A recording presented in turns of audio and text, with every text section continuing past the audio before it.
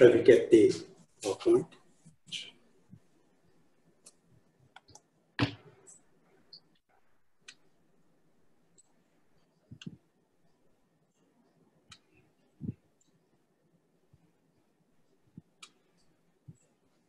Good morning.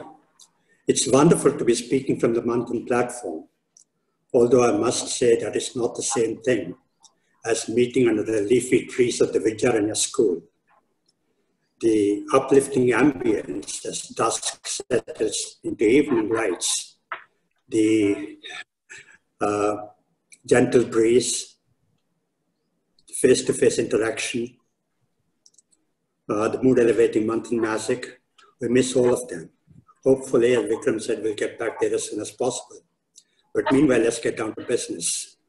When Ajay and Vikram invited me to speak on the corona crisis, I struggled hard to determine what I should say. There is saturation coverage of the crisis, our TV screens, our newspapers, our online streams, WhatsApp messages, they're all full of the corona crisis. What is it that I can say that will add value? What new insights can I bring to the table?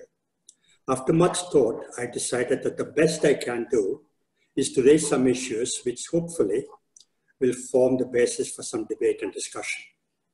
But before I do that though, a small thought experiment.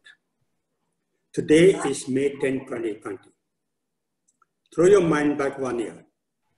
Imagine today is May 10, 2019. If on this day last year, I told you that when you wake up next year in the morning, you'll find that our streets are deserted, our factories are shut down, our shops are closed, our offices are shut, our malls, our cinema halls, our hotels, our restaurants are all empty. Our transport systems, rail, road, air, they've all come to a standstill.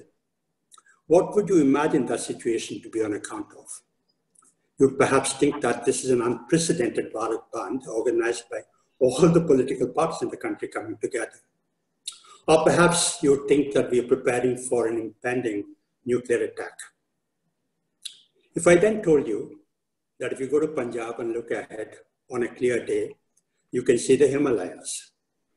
If I told you that our rivers, which are normally putrid and dirty, are clean, and some of them even have water in the middle of summer.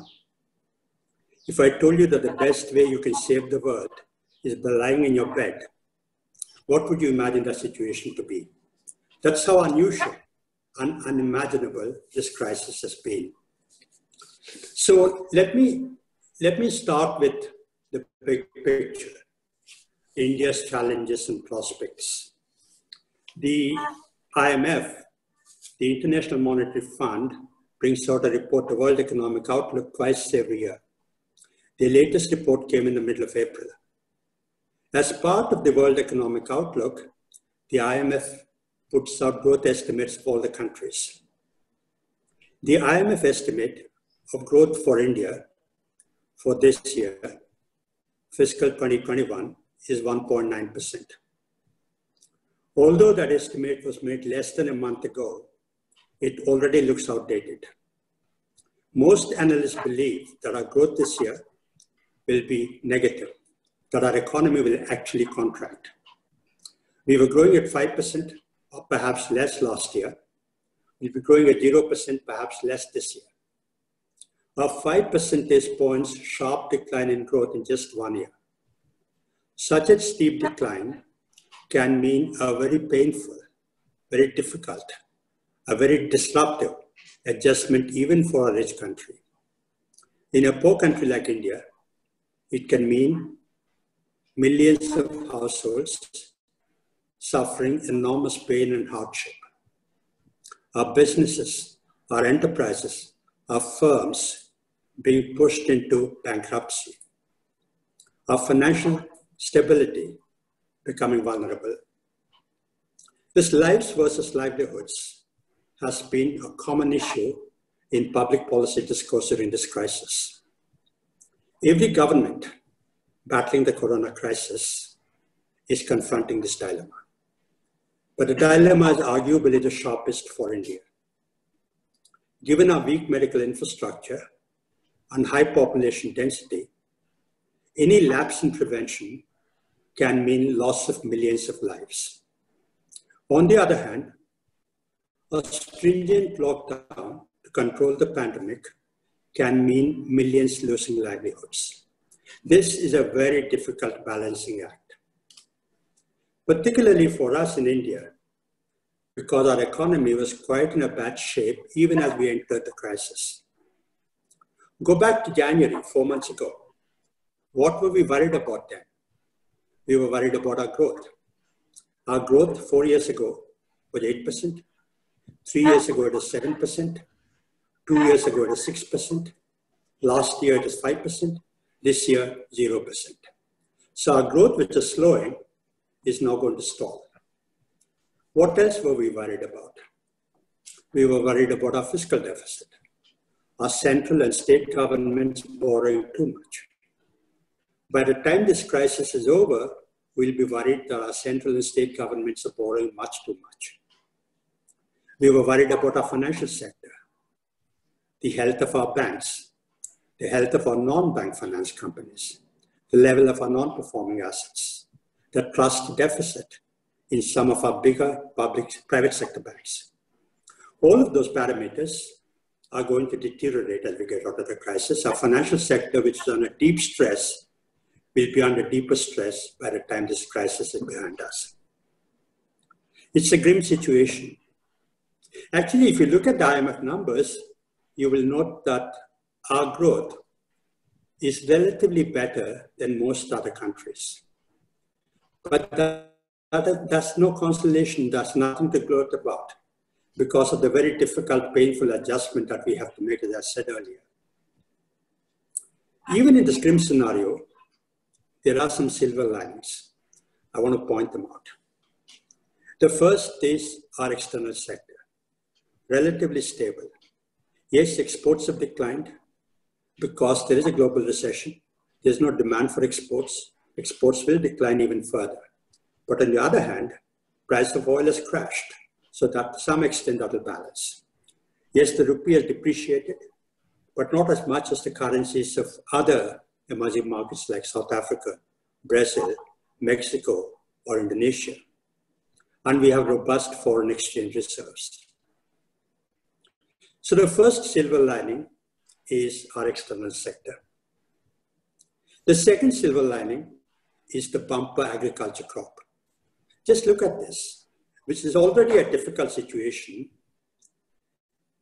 If the crop was poor or low, it would have been even more difficult.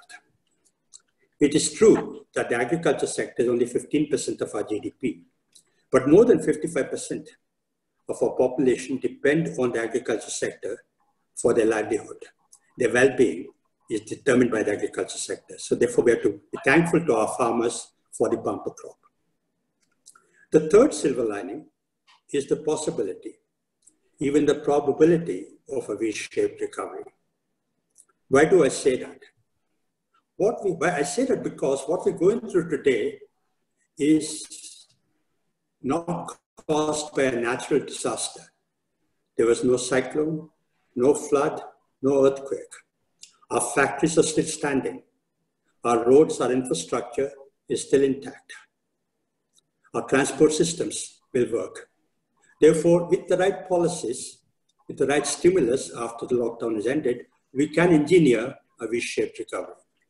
I must add, though, that a V-shaped recovery is not inevitable, but it is still possible, probable, and we can engineer it with the right policies. So I thought I'd flag those silver linings. We can perhaps get into some discussion during the Q&A if necessary. So let me now get to the issues. I'm going to talk about 8 issues. The first is, how different is this crisis from the global financial crisis of 2008? This is not just an academic issue. Understanding this is important because it has implications for the nature and effectiveness of the solutions to this crisis. In particular, I'm going to talk about 3 differences. The first is the level of uncertainty. Every crisis is defined by uncertainty. There was uncertainty during the global financial crisis. In rich countries, there was uncertainty about how markets might react to all the quantitative easing they were doing. Here in India, in the Reserve Bank of India, we were asserting that our financial sector was safe and sound, but we were uncertain to what extent markets will trust that assertion, to what extent the public will continue to believe that assertion. But the uncertainty in this crisis is different. As someone said, it's a very unusual uncertainty because there are too many known unknowns. For example, how effective are the lockdowns? What is the process of recovery? When, if at all, will we get herd immunity? When will we get a vaccine? When will we get a cure? Will the pandemic come back in waves? Understanding this difference is important because what does it mean for resolution of the crisis? What it means is that we must keep some ammunition available for use later, not use all of it right away. Some policy ammunition we must keep our powder dry. That's the first difference. The second difference between the global financial crisis of 2008 and this crisis is the origin and transmission of the crisis. Remember, the global financial crisis was a consequence of reckless risk-taking in the financial sector. The financial sector collapsed. People lost their wealth. People lost their savings. They stopped spending. Their faith in the financial system was broken.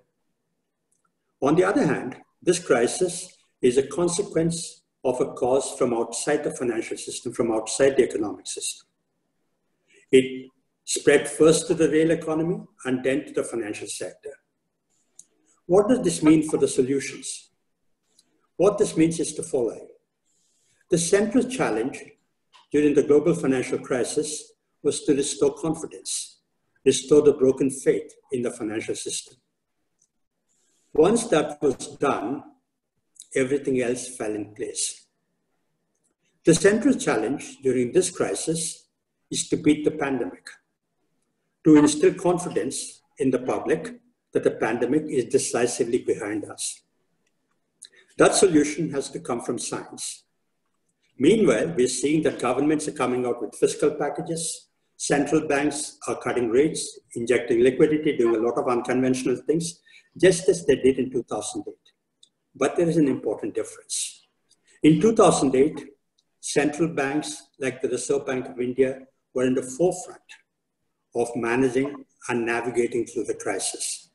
In this crisis, central banks are doing a holding role until the crisis is resolved elsewhere. That's the second difference. The third difference quickly is the following. Although the global financial crisis was called global, it did not affect all the countries to the same extent. India, for example, was less affected than most other countries. China was even less affected than us. So even as rich countries, big economies were weighed down by the crisis, there were other big economies like China, which provided the stimulus. In fact, one of the less acknowledged facts of the 2008 crisis is that it was China's stimulus that held the global economy afloat.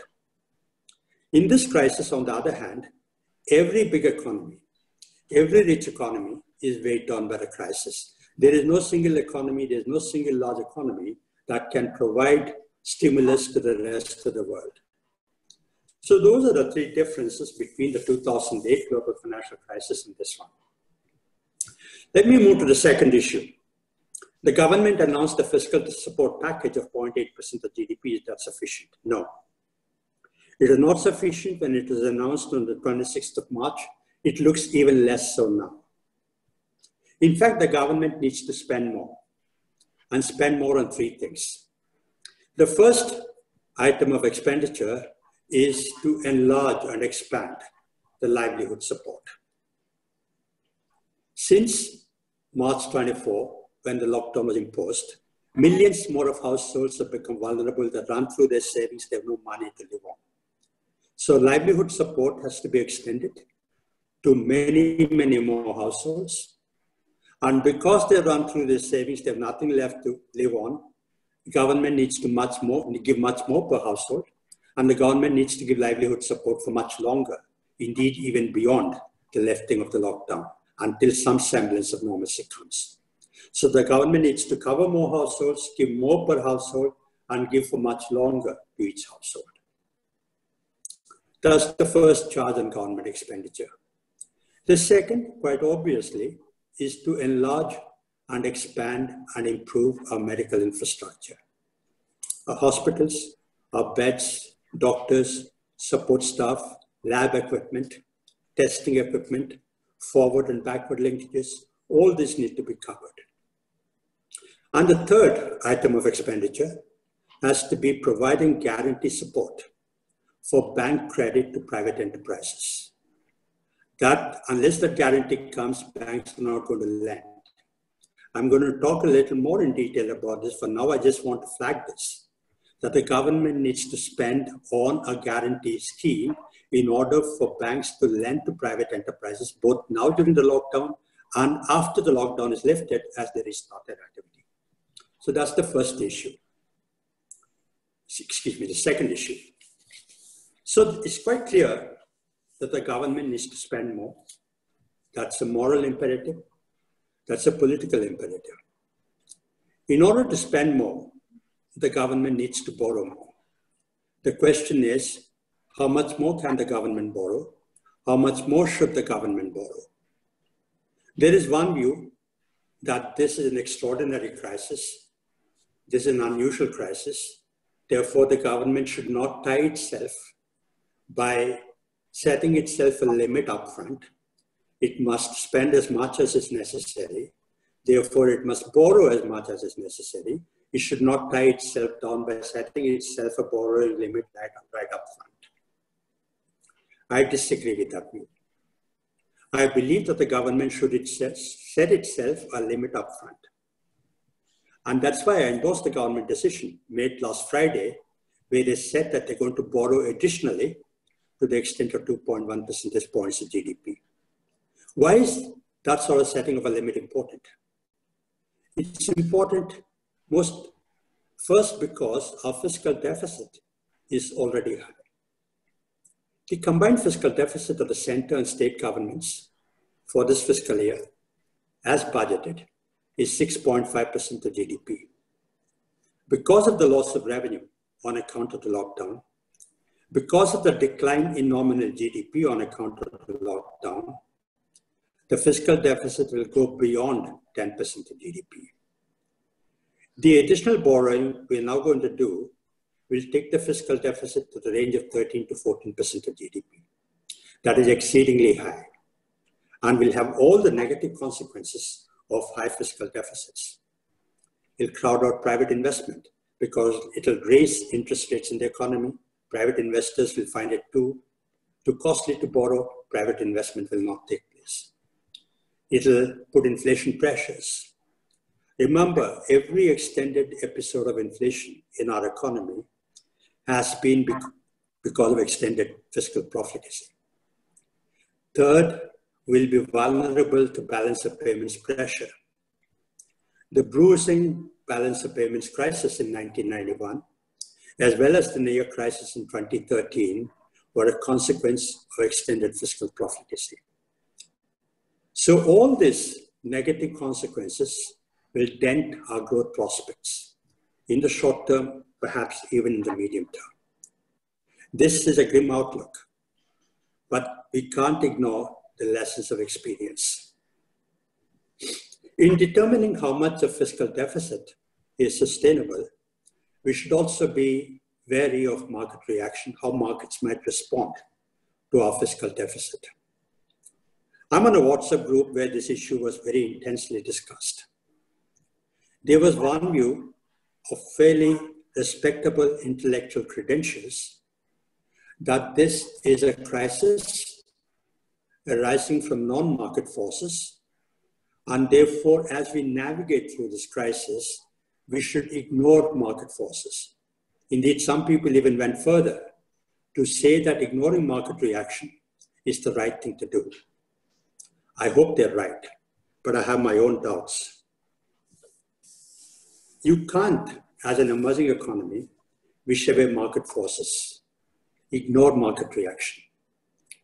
Remember, every emerging market economy over the last 25 years has been caused because the economy concerned has lost market confidence. It is not as if their underlying problems were so overwhelming. It is not as if a smooth adjustment was not possible, but the markets did not allow them that privilege. Take the example of the Asian crisis. Australia, a rich country, and the East Asian economies, middle-income countries, had the same type of problems, had the same level of pressures, but the markets allowed Australia to make a smooth adjustment. Markets did not allow East Asian economies to make a smooth adjustment. They made a crisis, a devastating crisis in Asia, self-fulfilling prophecy. What is the moral of the story? The moral is that this is an unequal world. Markets are more forgiving of excesses by rich countries, they're less forgiving of excesses by emerging economies. And we should be wary of that. We cannot make public policy on wishful thinking. So the bottom line is that it is good that the government has set itself a fiscal limit for additional borrowing that will make government expenditure more transparent, more accountable, more efficient, and hopefully we will even retain market confidence.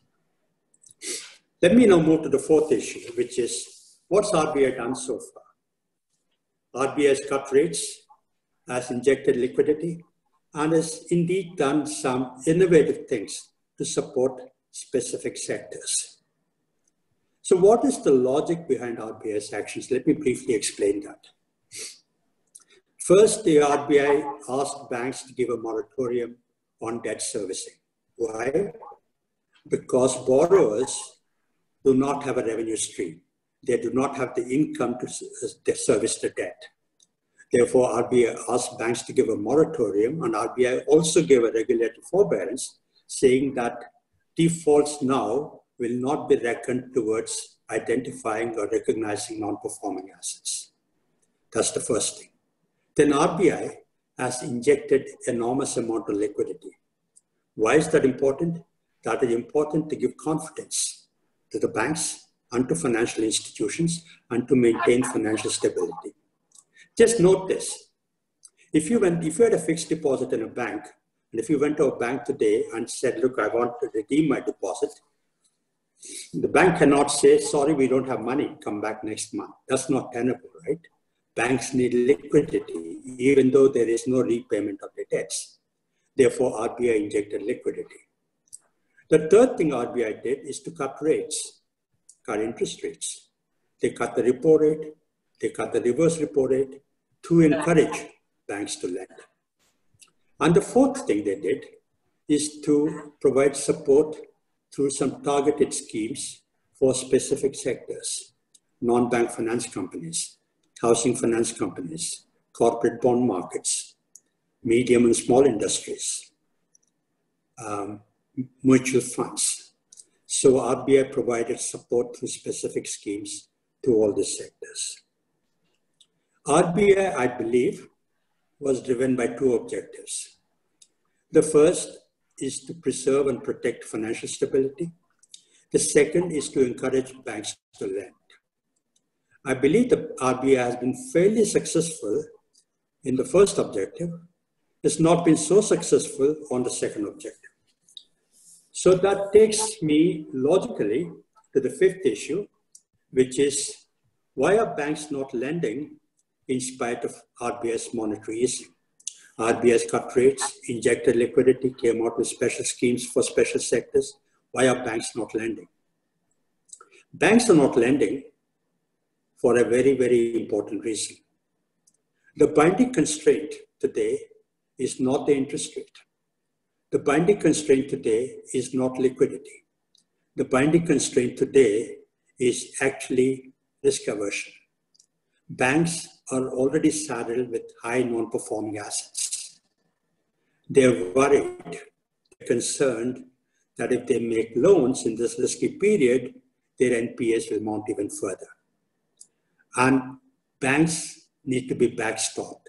We need credit flow to private enterprises now, during the lockdown, to enable them to maintain payments, like statute-reduced payment salaries, etc. And importantly, we need credit flow after the lockdown is lifted for enterprises to restart their production. And banks will not lend by themselves unless there is a backstop mechanism. And that backstop mechanism cannot come from the RBI. It has to come from the government by way of a credit enhancement or a credit guarantee facility. I must emphasize that such a facility is important across the entire economic activity, but particularly important for medium and small industries. Take the US. People point out the US example. The Federal Reserve is doing so much. But note this, even as the Federal Reserve is lending to the private sector, is lending to the corporate sector, it's been backstopped by the US Treasury. The US Treasury gave the Federal Reserve something like $480 billion as a backstop. So unless here in India too, the government gets a credit guarantee support, banks may not be forthcoming in lending. That takes me to the sixth issue, changing gears somewhat, which is that center and states are fighting the corona crisis together. Is this an illustration of cooperative federalism? It most certainly is. First of all, I must place on record that our central government, our state governments are doing an extraordinary job under extremely difficult circumstances. So we must be thankful to all of them, all the people in the government. And that's been possible in part because of the center-state cooperation that we're witnessing today. The central government has the big picture. They're drawing from experience around the world. They're drawing from the experience across the country, and they're setting the macro policy. The states, on the other hand, are at the front line, doing the micromanagement. The central government is setting the macro guidelines, but has given flexibility to the states to tweak those guidelines, adapt to their local conditions. The Prime Minister has held several meetings with chief ministers, and we're seeing the results of the center-state cooperation in the management of this crisis. Indeed, I believe this is a good model to follow even after this crisis is behind us in resolving some of our other big issues. For example, the second generation reforms in land, labor, agriculture, marketing, investment. These are big national issues, and they cannot be solved unless the center and states come together, unless the Prime Minister consults the chief ministers. And they come together cutting across political lines. In a democracy, politics are important. Political differences are not only inevitable, but value-adding. But in resolving national problems, I think we should go beyond political differences and manage them as one country, one nation. We see center-state relations, center-state tensions in every federation. In the US, for example, we're seeing today several governors of states are resenting guidelines being given centrally by the Trump administration. Wisdom lies everywhere, including in India, in managing those tensions amicably. So let's hope that this model of federalism will become an enshrined model for solving and resolving all our national issues. I must also make a comment here on fiscal decentralization, the fiscal dimension of center-state cooperation. Fiscal decentralization is a huge issue, it's a complex issue. I do not want to wade into it, but I do want to make one brief comment because it's relevant. We're seeing states today ask the central government for financial support. We're seeing also the central government being somewhat hard-fisted. The stereotype view is that the central government is sitting on an inexhaustible set of resources and it's not giving to the state governments. That is not true. That stereotype view is wrong. Both the central government and the state governments are under deep fiscal stress. Both of them have lost revenues. Both of them need to spend more. Both of them need to borrow more. Both of them have hit their borrowing limits. So central government and state governments need to work together. Certainly, because states are in the forefront of fighting this crisis, it is they who have to improve and expand medical infrastructure. They have to provide livelihood support on top of what's being given by the central government. States certainly need much larger support than is being given now. But states also should be sympathetic to the limited resources that the central government has. Let me now move to the seventh issue, how to restart the economy. Check review is another metaphor, another term that's become quite common in public policy discourse during this crisis. When I was demoting office as governor way back in 2013, September, the media asked me what advice do I give to Raghuram Rajan. I said the only advice I would give him is that I performed like Abhimanyu. I knew how to get into the check review, I did not know how to get out. I advised Rajan that he should perform like Arjun. He should know how to get in and also know how to get out. And Raghuram Rajan truly performed like Arjun. My close friend, former colleague, late Subir Gokan, used to say that crisis management is a percentage game. In the middle of the crisis, you do whatever you think is going to work. Some of those things work well. Some of those things do not work so well. You do not have the time to think through all the ramifications of every policy. But in exiting from the crisis, you have to be very thoughtful, very deliberative, careful, cautious, as indeed we are seeing today. The lockdown was imposed rather abruptly, but as the lockdown has to be eased, we're seeing a lot of thought going into red zones, orange zones, green zones, etc. When we went into the lockdown 3 weeks ago, on 24th of March, we thought that, at least most of us thought, that we'll go through this 3-week lockdown. By the end of this 3 weeks, we will emerge as a country with 0 incidents of corona crisis. We know now that that was excessive optimism. Now we reconciled to living with this virus. This virus will be with us for several months, perhaps several years, until a vaccine is discovered. Meanwhile, we have to learn to live in a low-level equilibrium. That poses 2 immediate challenges. How to gradually ease the lockdown, how to gradually restart the economy. Lifting the lockdown, I do not have much to say beyond what's already known publicly. But on restarting the economy, a few comments. First, we got to be careful that we stimulate demand and supply in tandem, consistent with each other. If we have too much demand and not enough supply, we'll have inflation. If you have too much supply and not enough demand, we'll have glut. Both of them are bad. So we've got to be cautious and we've got to be sensitive to that. Second, importantly, we got to attract our informal sector labor force back to the cities. As a nation, we've realized how much value these informal sector workers, millions of them, add to our economic output, our economic activity. We now realize how important they are. They've borne the brunt of this pandemic. They have gone back to their villages. We have to attract them back, and they're not going to come back unless their quality of life is going to improve when they come back. We've got to pay attention to that.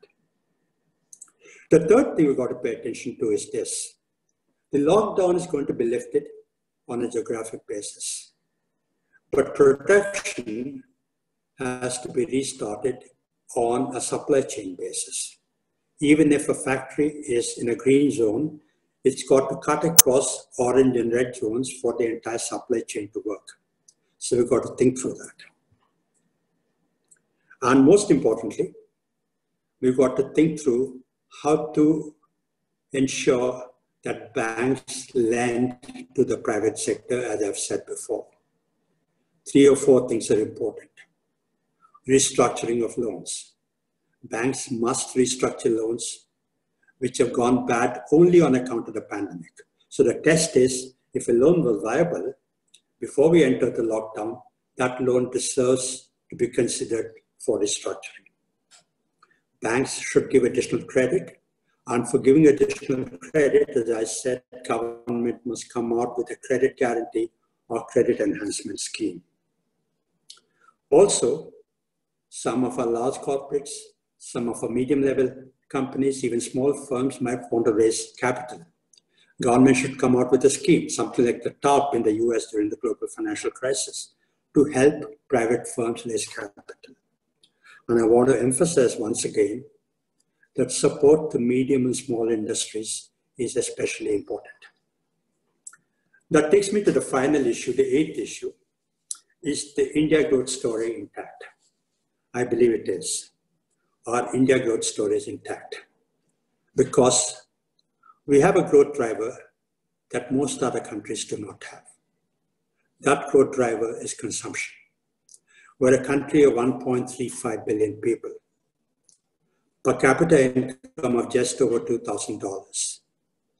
If you put some money in the hands of those households, they're going to spend that.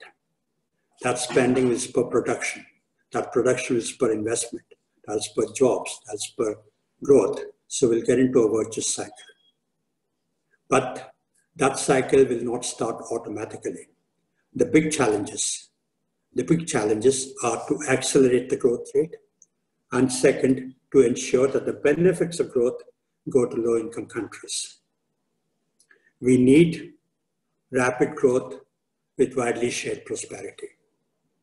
If you ask me to say in one word, what is it that we need in order to accelerate growth and in order to share the benefits of growth? The one word answer is investment. If we jack up investment, that'll generate jobs, that'll generate growth. But investment is not going to come back on unless we implement reforms, structural reforms. I don't want to get into that. We know what they are: land, labor, urban sector, agricultural, marketing, investment, etc. More important, but less acknowledged than structural reforms is governance reforms.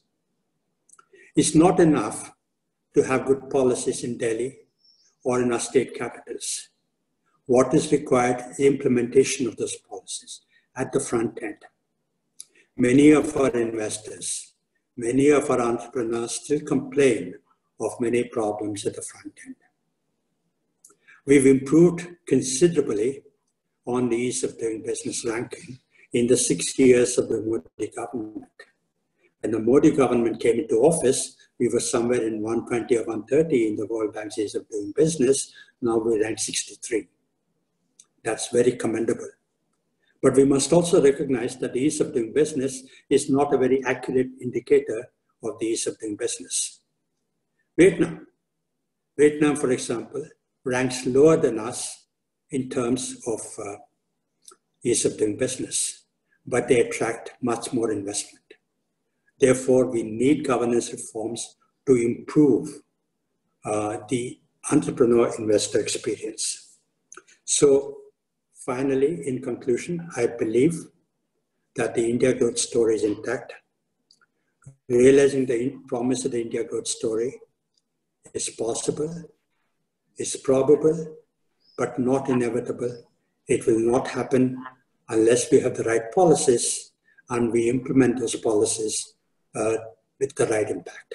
Thank you very much. And this is the final summary of the 8 issues that I have covered. Okay. Thank you. Thank you so very much, Dr. Subbarao. This was a complete authority on every subject, on every aspect of the problem and your solutions. It was a wonderful experience listening to you. We learned a lot. Thank you so very much indeed.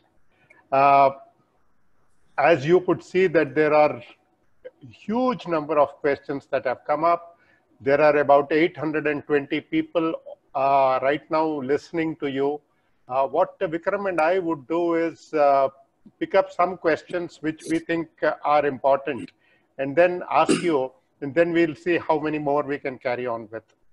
I'll start, then Vikram will alternate between him and me. You have said that India can expect a V-shaped recovery. Some people believe that it could be a U-shaped recovery or even a W-shaped recovery. What makes you confident that it will actually happen, a V-shaped recovery? This is the question. Thank you, Ajay. That's a very important question, and I owe an answer to that because I went over that quickly without elaborating. You're right. It's not standard practice in literature to think of recovery from a recession in terms of the various alphabets. A V-shaped recovery, which is quite intuitive, is a sharp downturn, but an equally sharp upturn. A U-shaped recovery, which is a sharp downturn, but takes a long time to get back to the original level. And an L-shaped recovery, where a sharp downturn, but you take a very, very, very long time to get back to the original level. Most recessions, we've seen a V-shaped recovery, except the global financial crisis of 2008, when many rich countries saw a U-shaped recovery. Some like Greece are even now going through an L-shaped recovery. Why do I say a V-shaped recovery is possible? I say that for this reason, as I said earlier too, which is that this is not a natural disaster. This is not a cyclone or a flood or an earthquake. Our infrastructure is intact. Our transport system is intact. Our factories are intact. So with the right policies, we can engineer a V-shaped recovery. But what that requires is all the things that I've covered, including right stimulus policies. That is conditional, of course, on the pandemic being beaten soon enough and with the right policies being instituted. I must also talk about a W-shaped recovery you raised. It's possible also that we'll have a W-shaped recovery if the pandemic comes back in waves. And that's why I said that it's important to keep some of the policy ammunition in store for use later on. Okay, thank you. Thank you, sir. But we must continue this conversation. There's an avalanche of questions. But there's a question here which comes from your speech that one of the questioners thinks that you're being too cautious on the fiscal deficit. Many countries, USA, UK, European nations, they are spending much higher percentage of their GDP. They don't seem to be worried about ratios like fiscal deficit to GDP, debt to GDP. What is the justification for your caution? The justification for my caution is that we're not a rich country. Rich countries have the fiscal firepower. As they say, they can throw the kitchen sink at the problem because they can borrow. They have the borrowing power. We don't have that. Second, rich countries issue debt in currencies that everybody wants. America has a huge fiscal deficit, going as much as 15% of GDP. But America can still borrow because America's currency is the dollar, which is the world's reserve currency. Everybody wants to lend to America, including all of us who have some dollars in our pockets. Whereas the rupee is not useful outside of India. Therefore, that's the second difference, that we don't issue debt in currencies that other people want. The third difference is that markets are more forgiving of rich countries, they're less forgiving of poor countries. Since you raised this issue of my being too cautious, to remove any misimpression, I must say that I'm not against additional spending. I'm not against additional borrowing. What I'm against is open-ended borrowing. What I'm suggesting is that there must be a limit set upfront so that you're transparent, accountable, efficient, and most importantly, you retain market confidence. Sir, there are some people who are saying that the RBI should directly finance government borrowing. This will avoid the problem of interest rates becoming too high for the private sector. The Bank of England is already doing that in the UK. Can the RBI similarly finance government directly in India? I've answered that question in several forums over the last 3 weeks. The answer is yes and no. Actually, no and yes. Let me give a bit of a historical context to that. Up until 1994, the RBI was directly financing the government. The government used to make a budget and say, this is our revenue, this is our expenditure, this is our deficit. The RBI will finance this, and the RBI dutifully used to print currency and give it to the government. In 1994, we stopped that practice. There was an agreement between the RBI and the government, a landmark agreement when Dr. Rangarajan was the governor, Dr. Manmohan Singh was the finance minister. That agreement ended this practice. And with that practice, a lot of bad things ended. Financial repression ended. A lot of distortions in the economy ended. A lot of good things started happening. What are the good things? Because financial repression ended, because the government was borrowing at market-determined interest rates in the economy went up. That incentivized, encouraged savings. Savings increased, which turned into investment, which turned into growth. So that was the first positive outcome of that agreement. The second positive outcome was that it gave control over the amount of money supply to the RBI. Earlier, the amount of money supply was determined by the fiscal deficit, which was determined by the budget. But after this agreement, the amount of money supply, control over that, came to the Reserve Bank, and the RBI could therefore control inflation. And third, because the government was borrowing at market-determined interest rates, the government presumably became sensitive to the interest rate cost of that borrowing, and that would put some restraint on the fiscal deficit. So all these good things happened because of the landmark agreement in 1994. So now, if we want to reverse that, even for a temporary period, we've got to be very cautious because all the good things will reverse. Savings will go down, control over inflation for the RBI will be lost. Government's interest rate sensitivity might decline. And you raised the issue of other countries doing this. Other countries are doing because that is their situation. I don't believe we should be doing everything that other countries are doing. Therefore, I believe that the RBI should do this or can do this after exhausting all other means. The RBI can still support government borrowing by open market operations, by buying government bonds and treasuries in the market, inject further liquidity. But if they find and if they determine that the interest rate is getting too high and is entirely crowding out private investment, I think there'll be some time for the RBI to consider and in fact actually finance government debt directly. But that should be done after much caution as a nuclear option as a one-time measure for a very limited amount. Before Vikram asks you the questions, you may want to just stop sharing the screen so that your image comes up on the entire window. Okay. Excuse me, yes. That's good, sir. Okay, thank you very much. I missed that in all the nervousness of answering the questions.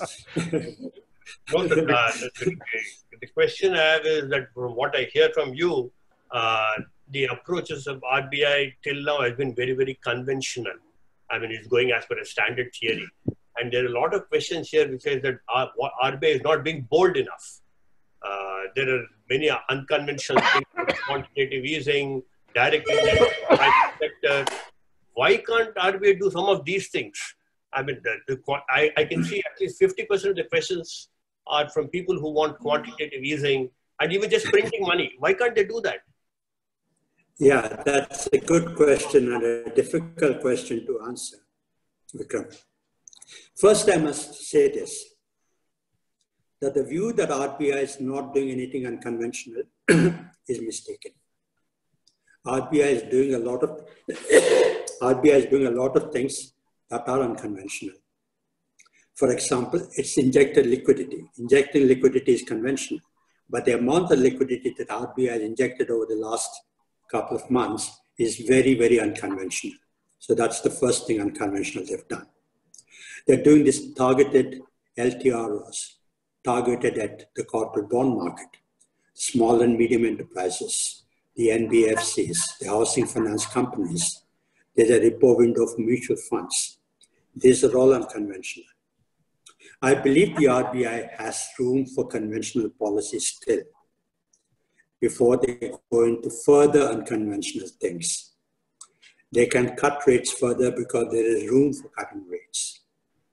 They can inject further liquidity through the conventional means. And they can do macroprudential measures. So there is room for RBI to do a lot within the conventional realm of policy arsenal. And as I said before, we should not do anything just because other countries are doing. Just take the example of quantitative easing.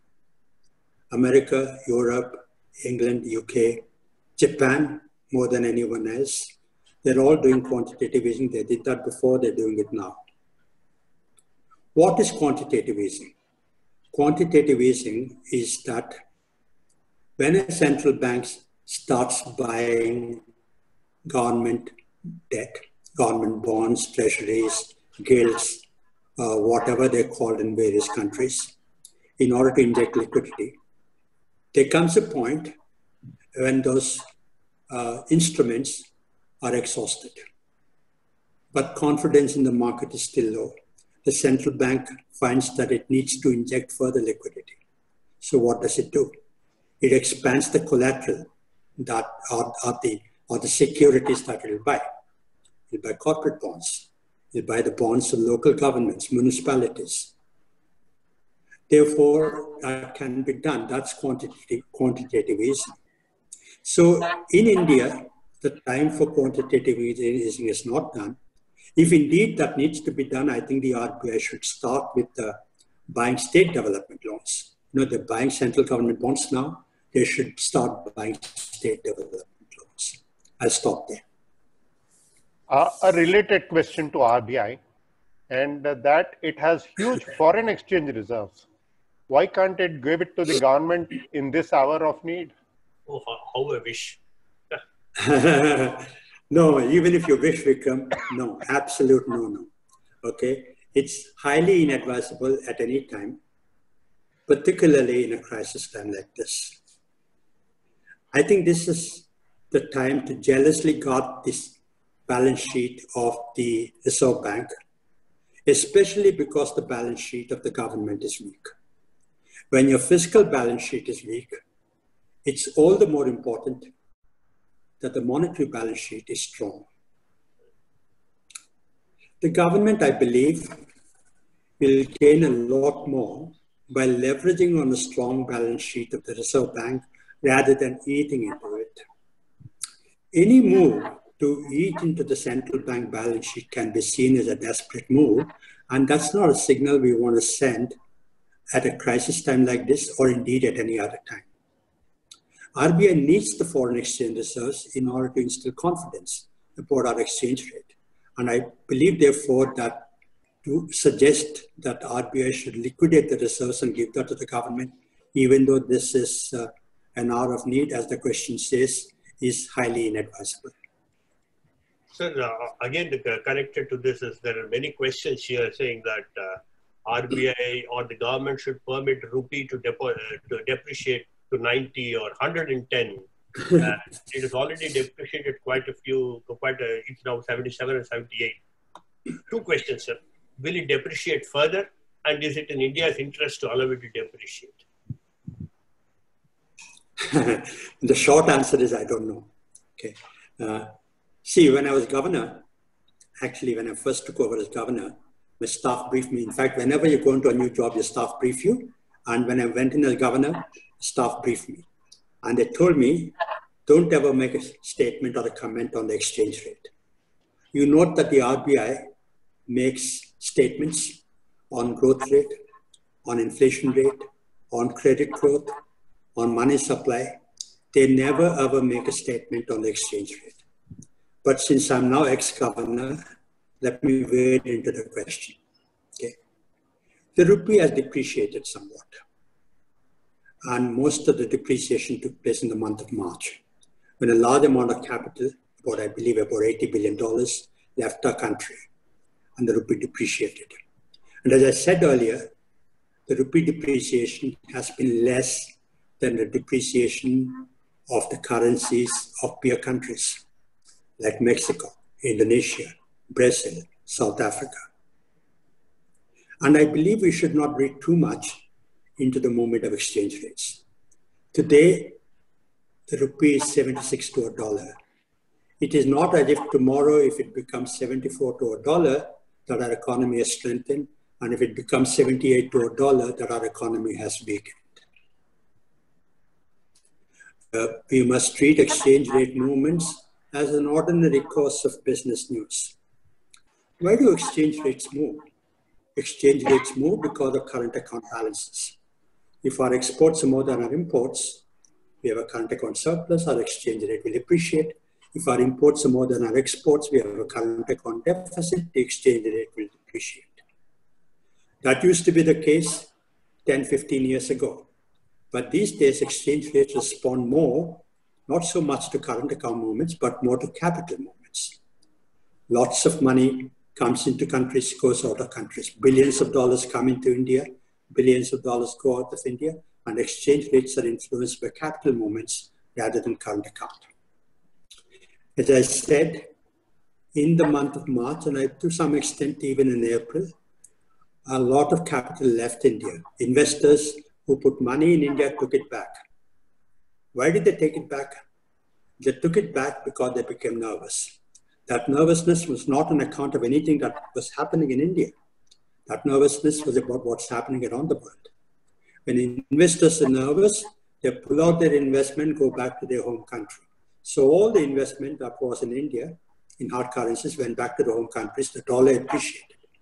Because the dollar appreciated, the rupee depreciated, not because of any abrupt change in our fundamentals, but because capital left. So I believe that we have sufficient reserves today. We have buffers, foreign exchange reserves. Oil prices crashed. I believe the external sector is relatively safe. And I believe that to the extent that the rupee depreciates, we should allow it to depreciate, but the RBI should not be intervening too much to deliberately depreciate the exchange rate. The standard policy of RBI is that they will not intervene in the market unless there is undue volatility. Although undue volatility is not explicitly defined, the market to some extent has got to understand that. We should not allow the rupee to depreciate just because we want to help our exports. I think we should let market forces rule, and that's good for our economy in the long term. Yeah, interesting. Sir, there are reports, and there are at least 3-4 questions on this, that because of the crisis that originated in China, China is becoming an unreliable place to remain. Would the global supply chains actually move out? And if they move out, do you think there is an opportunity for India to host them? I think so. There certainly is an opportunity. Okay. India can certainly take advantage of the space being vacated by China. This movement of supply chains out of China started long before the COVID-19 pandemic, as we all know. The Trump trade war started 2 years ago.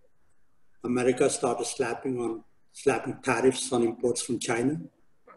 Therefore, the supply chains readjusted to escape those tariffs, and supply chains gradually have to some extent moved out of China.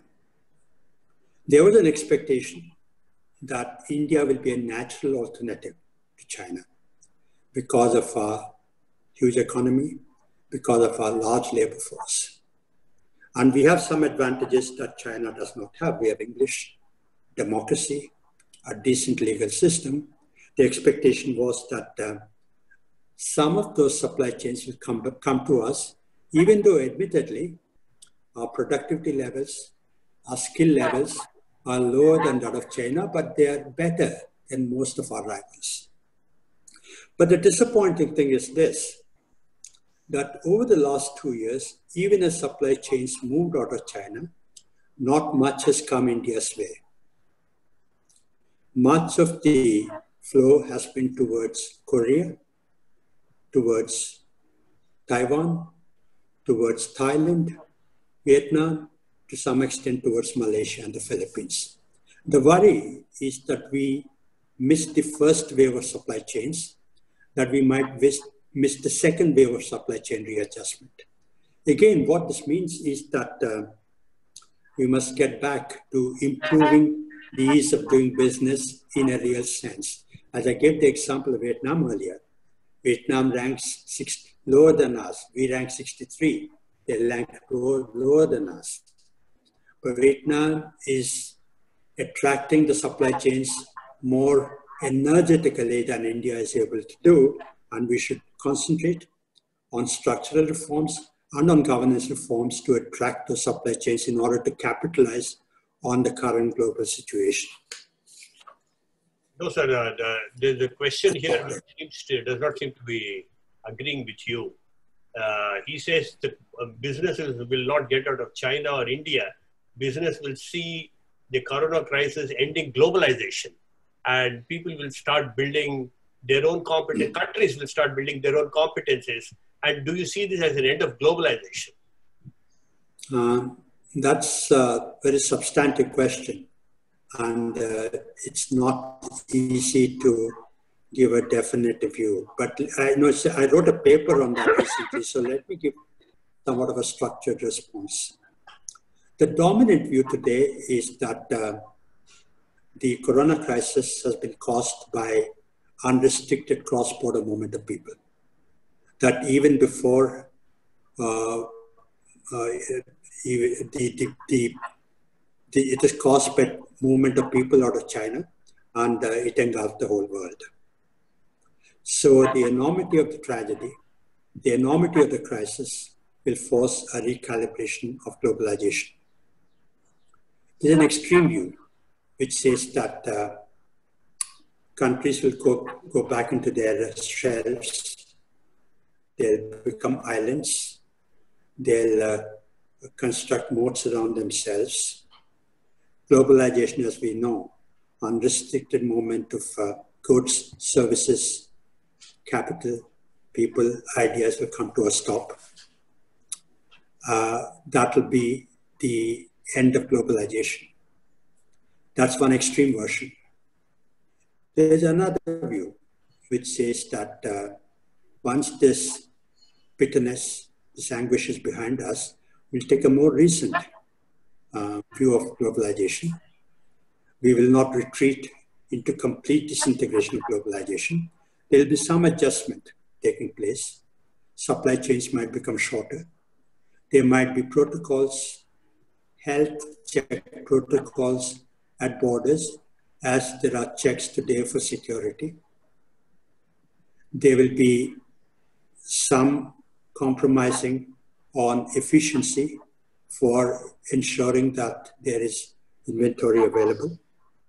So I believe, on considered thought, that the more pragmatic version, whereby some recalibration will happen, but globalization will not altogether end, I think will be the more probable outcome of this. A corollary to this is, what would its impact be if there were a retreat of globalization? You mean on India's prospects? Yeah. Yeah. Okay. I must say that one of the less acknowledged realities of the India growth story is that our growth story owes a lot to our exports over the last 10, 15 years. We have traveled on the coattails of globalization. The India growth story that we saw before the global financial crisis, and to some extent over the last 10 years, has been a consequence of increasing exports. So if exports go down, to some extent, that growth driver will erode. But as I said, we have another growth driver, consumption. And our challenge will be to engineer that growth driver, to rebalance our production from production for exports to production for the domestic market. That is not to say that we must neglect exports. That is not to say that we should not go full force on maximizing our exports, but we must also be paying attention on maximizing, on exploiting the consumption driver that we have, which means again that we must accelerate our growth rate and make sure that the benefits of growth flow to low-income households. So there's one very interesting question here, sir. It says that why do the economists believe that India's survival is depending only on growth? What he's saying is that if we grow 0%, we still have a $2 trillion economy, and we were only where we were last year. And last year we didn't worry about survival. I mean, I want you to elaborate. No, I think that question is going into the realm of philosophy. Many economists, many philosophers ask that question. In fact, even though I'm digressing, let me give an example. In Japan, the whole world is worried that Japan is not growing, except the Japanese. Now, if you go to Japan, you see their shops are full, their roads are full, their restaurants are full. Japan, in spite of not growing, the per capita income is growing because the population is declining.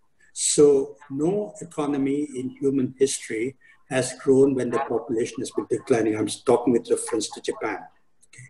So economic growth is not everything, I understand. But for a poor country like India, economic growth is very important because we have enormous amount of poverty. There are more poor people in India than the entire continent of Africa put together. So in order to alleviate that poverty, in order to improve their livelihoods, we need growth. Yes, we were $2 trillion, I think $3 trillion economy last year, but we need to grow further. Unless we grow, we cannot support the livelihoods of the bottom half of our population. I believe growth is very important, and equally important is to make sure that the benefits of growth are widely shared. Sir, one question that would flow from this past discussion is that every crisis leads to some major fundamental changes in society, in economics and in reforms.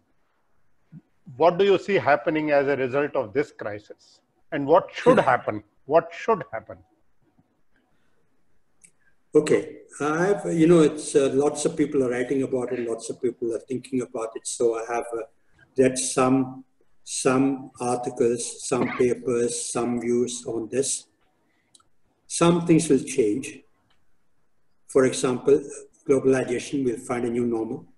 It won't be the no-holds-barred globalization that we saw over the last 30, 40 years, or indeed over the last 100 years. It will be a new normal, whereby there will be more restricted globalization, but globalization also. I think because of the crisis, and indeed more because of the crisis, the US-China rivalry might intensify. We might see a new Cold War.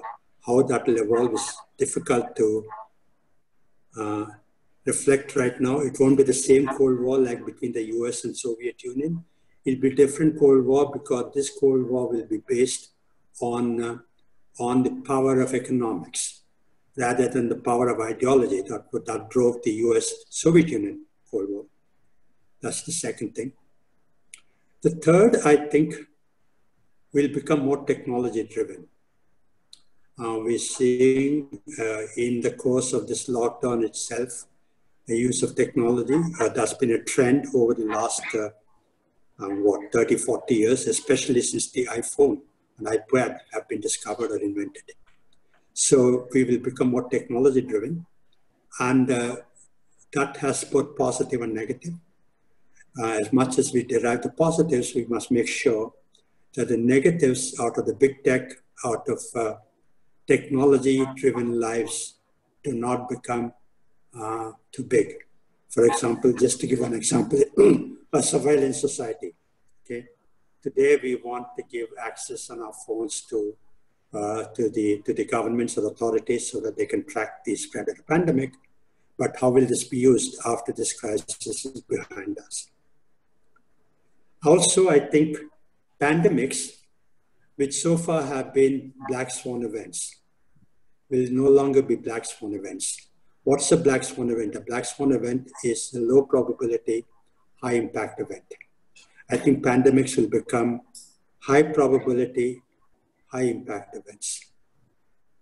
And finally, one last thought, which derives from some of the questions, is one issue that I raised, which is that in the scheme of things, the local governments might become more important to the quality of lives, to the safety nets of people, and to the livelihoods of people, especially in poor countries.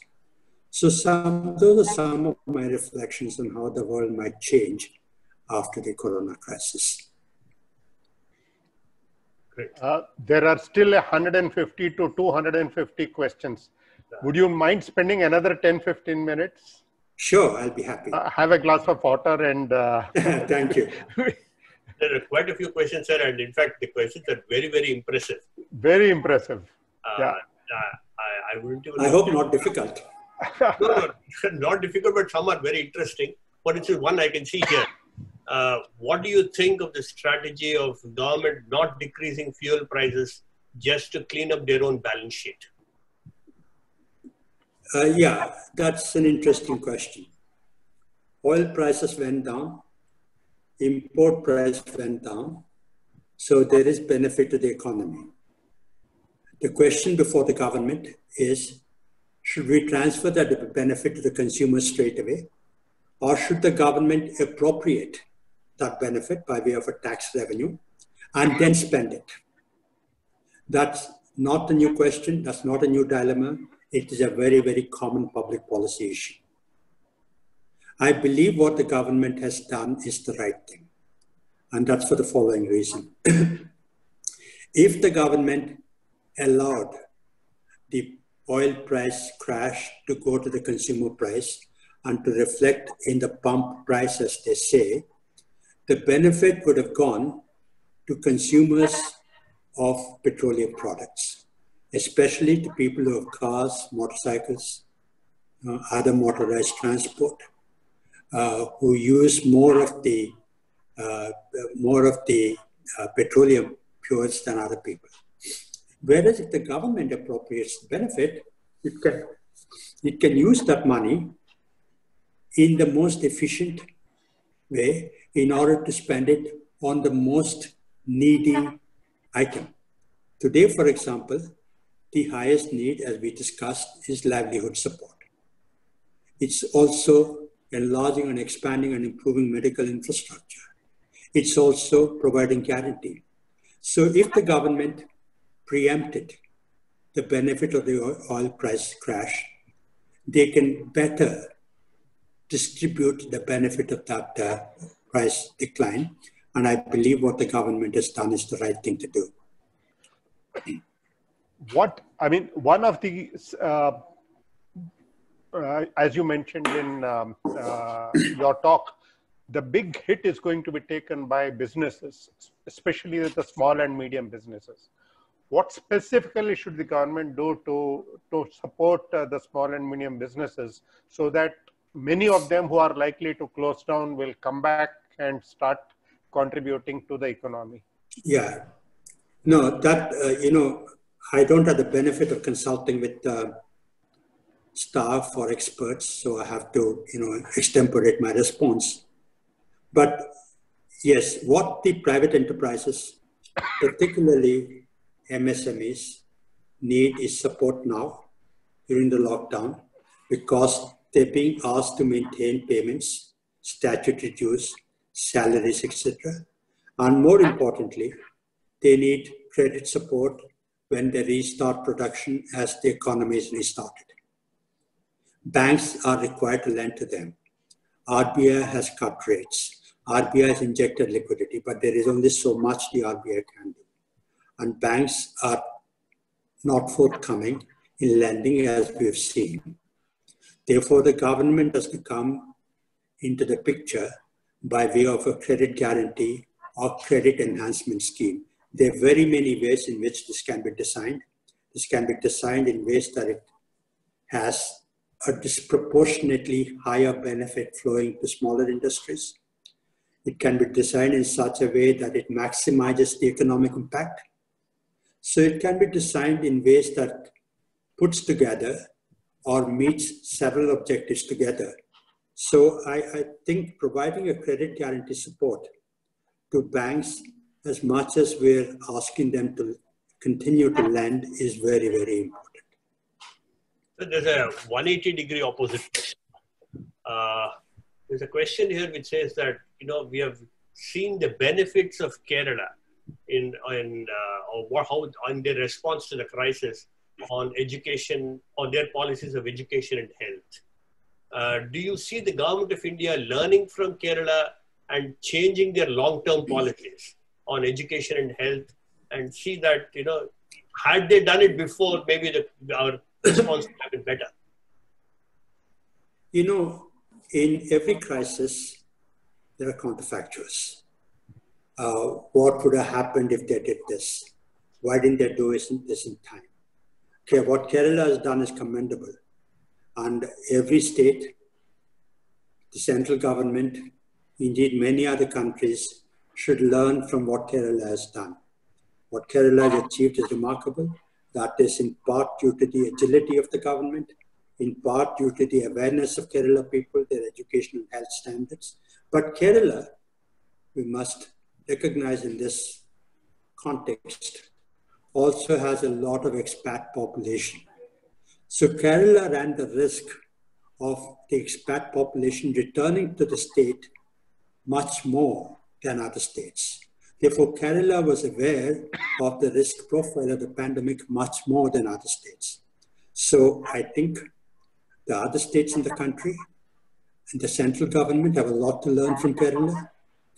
What Kerala has done is commendable, not only in this crisis, but over the long term, in terms of their health and education, but also in terms of devolution to the local governments. Kerala has set an example. So other states must learn. And one of the advantages of a cooperative of federalism is that we learn from each other, and what is good somewhere is mainstreamed everywhere else. The Nobel laureates, Abhijit Banerjee and Esther Duflo, what is their central message? The central message is that not everything works the same way everywhere. Therefore, we must learn from what works somewhere and try to adapt that elsewhere. So other states must learn from Kerala, and Kerala too must continue to learn from other states.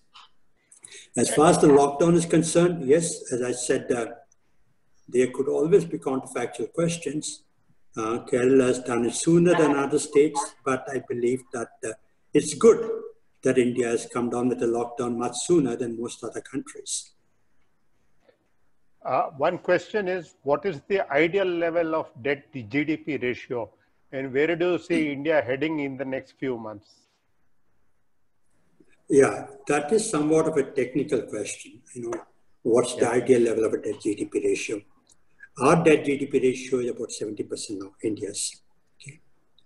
And it'll perhaps go up.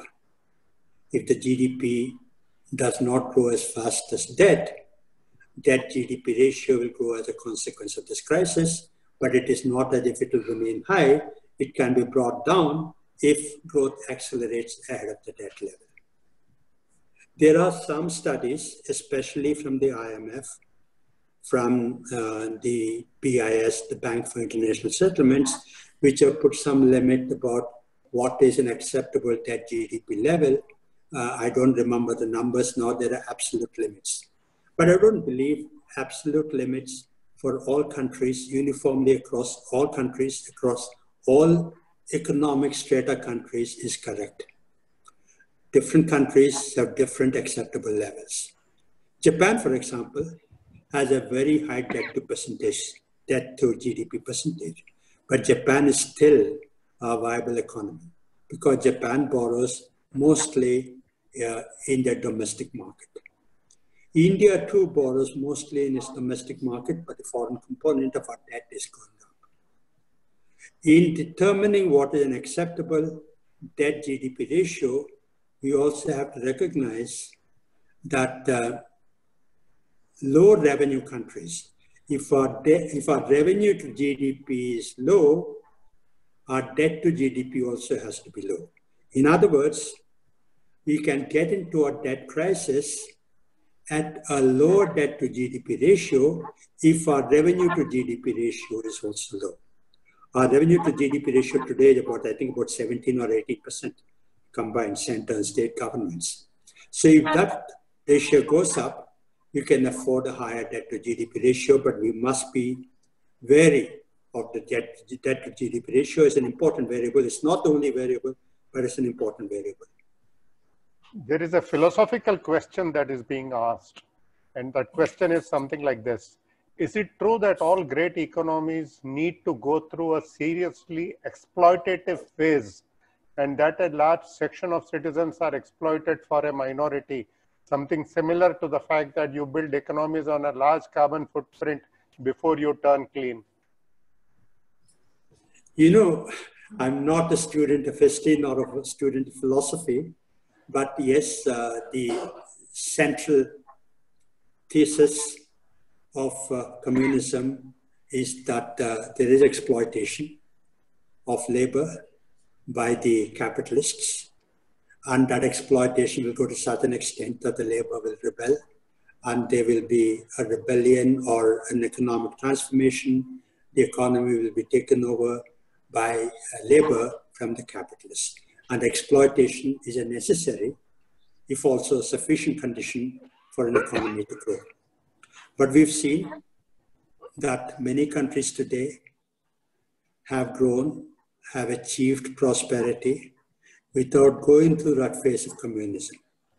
So I don't believe exploitation or an exploitative economy is a necessary or a sufficient condition.